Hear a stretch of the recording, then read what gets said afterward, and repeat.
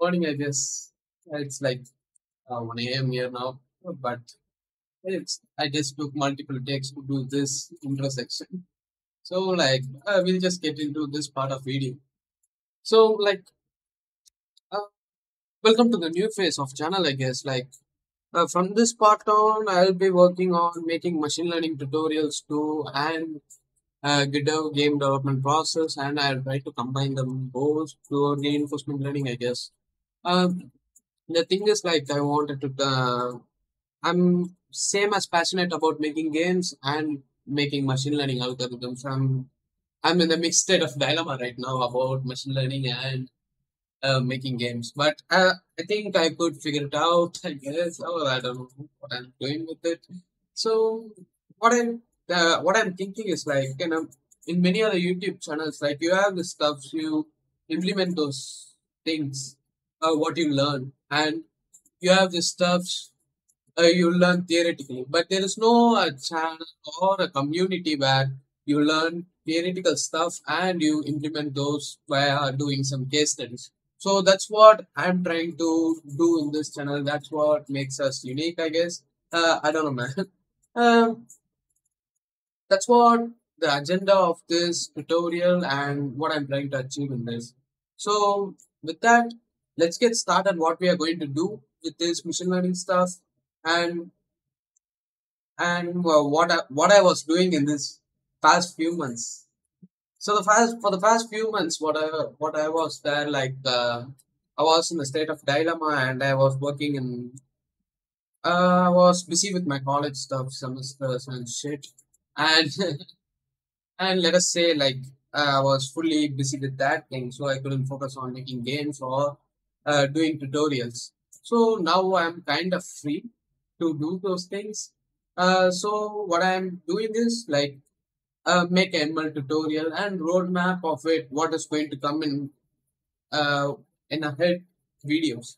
Like in this video, I'll just kind of show you, I don't want to leave you guys empty-handed with my boring speech. So what I planned for this video is we could just make some installation and process something like that. So use of we could use WSL for the stuff which we don't have in Windows. You could use in Linux, and I'll give you an idea of what is a WSL, and I'll give you an idea of what is CUDA and why we need CUDA for deep learning in NVIDIA cards. For Apple and for MacBook M1 chips, you have specific neural engines to train on it. There is separate other compiler for in PyTorch to train on Apple machines.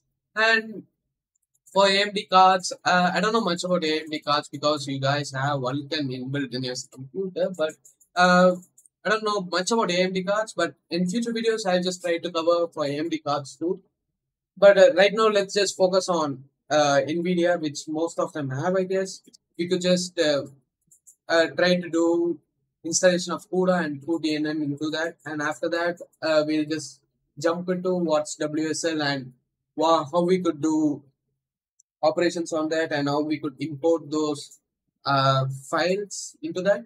And later on, we'll just look about JAX in general, and afterwards PyTorch.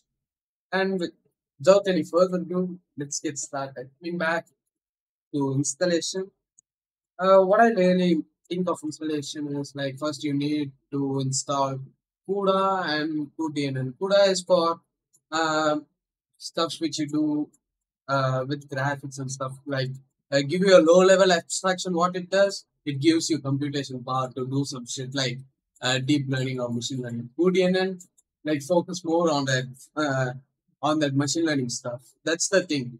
So to do the stuff, you need to install CUDA and PutDNN. So I won't be going uh, process going in depth of CUDA and PutDNN because there is a well documented stuff. You can do it literally following those tutorials given by them. So I won't be going in depth into it, but I'll kind of refer to the videos which you can install those CUDA and PutDNN and integrate them with them. So what we'll be focusing more on this tutorial is WSL and how we could do it. So to get started with WSL, you have to go to command prompt, and you can just type WSL dot install. So you have this. So it will be installing Ubuntu here. But what I did is like since I have no space in my drive, I gone to other drive and exported towards it. So what I'm using, you could just check what versions you have here. So you could just install whatever versions you want. Like you want to go browser to hacking or some shit, you can just go install Kali Linux. It's up to you. And everything what you use is like a different package manager for it. Like for Debian and Ubuntu, you will have app package manager, and for OpenSUSE, you have a different type of package manager. I don't know how to express those in the words because it's like it's like little pain to download it. But in some cases, it's good. Yeah, I accept it. I've been using OpenSUSE a lot, but in some cases, it's shit. I just accept. It's the truth. Or I would like to be corrected. You could just say it down in the comments. Um, when it comes to it, you can install whatever display you want, whatever do over shit with that. As you can. So, so assuming after installing that, you will just assign your root name and password towards it, and after that, you will just have a WSL natively. So to have that, you just give WSL. It could take some time, I guess. Yeah, I thought. So So it just mounted me into that, but uh,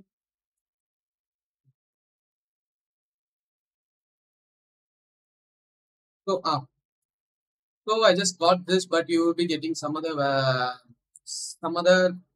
type of font or something because it will be in C drive, but what I have is in E drive, something like totally external from the C drive. So don't freak out if you just have something like not like this. So at the end of the day, you just need a functional terminal. That's it.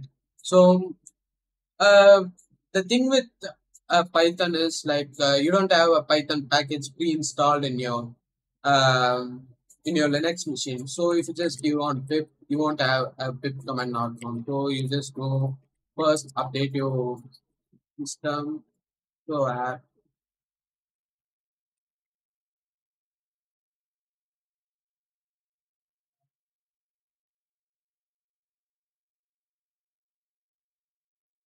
after update, you just get these stuff.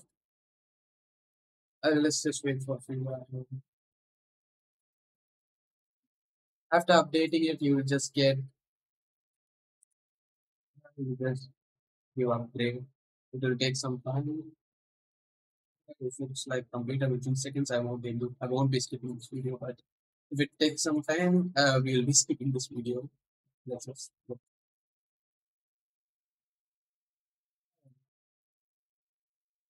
it's really less. We don't need to skip this video, unfortunately. So with that, you have you have upgraded the system up to this current stable version, and you just go to install.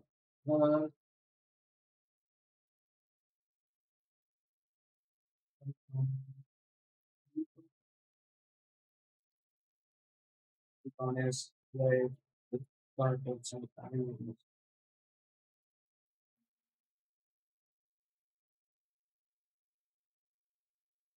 I'll just skip the part where the installation is completed, and afterwards we just go to. Meanwhile, it's been installing. I'll just give you a simple insight how the WSL works, so that you'll get a better idea like how we could work on that stuff. Either for this installing Python packages, or you could just use for some other projects too. Right? I'll just get the page.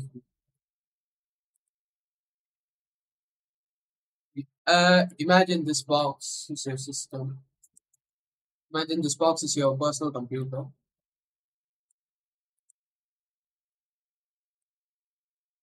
Your personal computer.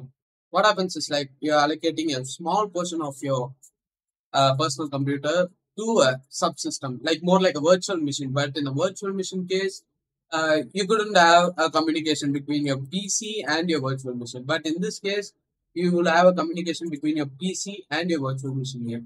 So this is your VM, which is Linux.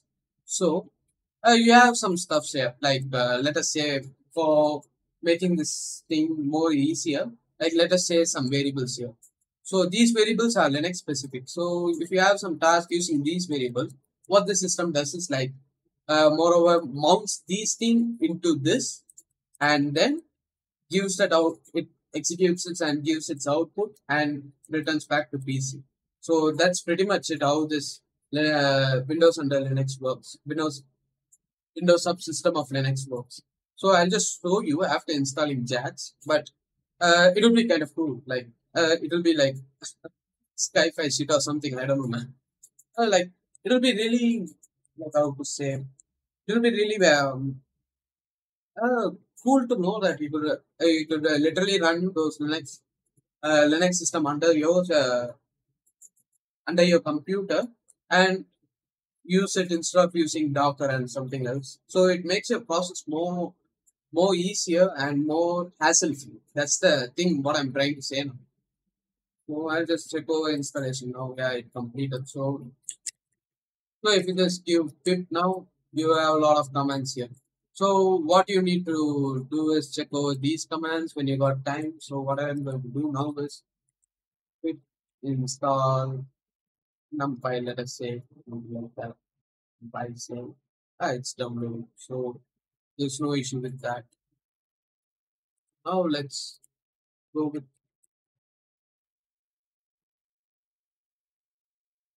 so JAX.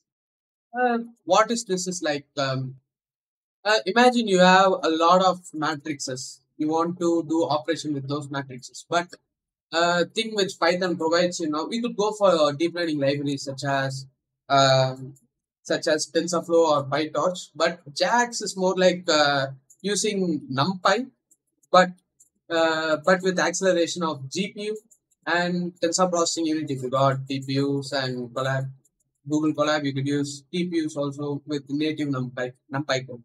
But you could also integrate with PyTorch and with TensorFlow. We'll just look into that in future videos. But this is just you could do NumPy's thing with JAX. The why we are using JAX is the next question is like it is an auto grad. Like if you do grad in descent, which we will cover in the next video or some few videos after, um, it automatically computes gradients for you. It makes it more easier to go towards the minimum loss function and if you're going towards the minimum loss function, that's where your optimization problem is there. I guess you won't, most of them won't get the stuff which I said because I'll be covering them in the next videos. But it's not wrong to know something new, right? Yeah, this is what JAX does. So you kind of install like check this, but if you are installing JAX, you just download everything else. So go to installation apps, you can go to installation idea. So it's up to you. If you want to install that JAX uses CPU instead of GPUs, you can go here. Or if you just want to use with CUDA, you could go here. So you could just go here and paste this command over there. So I'll just give you this also in the description below. So you won't have any hassle to download it. So I'll just skipping to the part where it's complete so that it will take a lot of time. Like you're installing from scratch, right? Like there's a lot of libraries to consider upon. And later on you'll just get this. So I'll be skipping and seeing you in the part where the installation is complete. After installing, I just cleared the terminal now, but after installing, like you can just go to Python 3 and you can just try to import JAX. If there is something error, it will give you an error. And after that, you just give I just mark it this component like Java or default backend. If you have a GPU, it will be returning you a GPU. But if you have a CPU, it will be returning you a CPU. So that check you could just installed correctly. So it's GPU, so it's fine. So we can just exit from the terminal. So with that, JAX installation is completed. So let's jump into PyTorch installation. So for PyTorch, I just like to install them locally. Whatever installation I do, I'd like to install them locally rather than using our Conda and using a virtual system and using virtual system under it. So it's more of a personal preference, but your choice, it's your choice. Like at the end of the day, it does the thing well. So that's what we care about. So after that, you can just go open a terminal again. And now you can just check whether you have a pip. If you don't have a pip, you can just go to Python and install pip and do their procedures. So I won't be covering this in the video because it's kind of self-explanatory. So you go like you have this. I'll just provide you in the description. So with the CUDA version, what you want, you could just download it and you could copy it, paste it here. So you have this.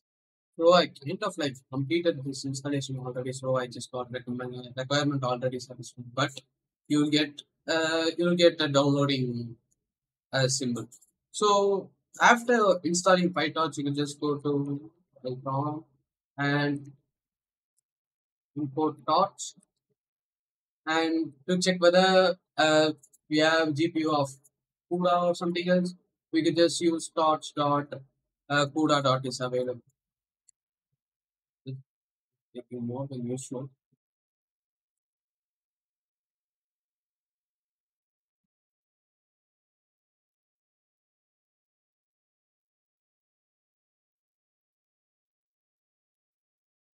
It's important.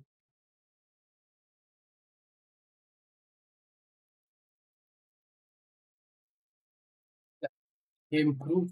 So if you don't have CUDA or something, or if it's like wrongly configured, you will get false as an output. So with PyTorch and JAX installed, uh, we kind of completed this video. So we'll just start with next videos will be something like we'll just start with basic operations on what we do with this thing and how an ML, what is an ML problem and how we could find an optimal solution for it. And after that, we'll just look over ML algorithms and we'll just make some videos about uh, stuff like more ML algorithms and so on. Like I have a lot of stuff in my mind. I'll just make a next video on say what are all stuffs we're gonna encounter in this tutorial and a detailed version of it in the next video because I've kind of planned something else, but I want to check feasibility of the audiences and feasibility of myself to teach these things. And after that, we'll jump straight into programming and stuff and learning theoretically. Speaking of theory, if I just happen to take some notes or learn something new, I'll be giving them in the description. Or if I just took notes personally from the books, I'll just share you those in the Google Drive. So kind of be hooked on it. That's what I can say. Yeah, with that, we kind of completed this tutorial and thank you for staying up to this. And I hope you all have a good day. Like if you like, dislike if you dislike, and I'm on.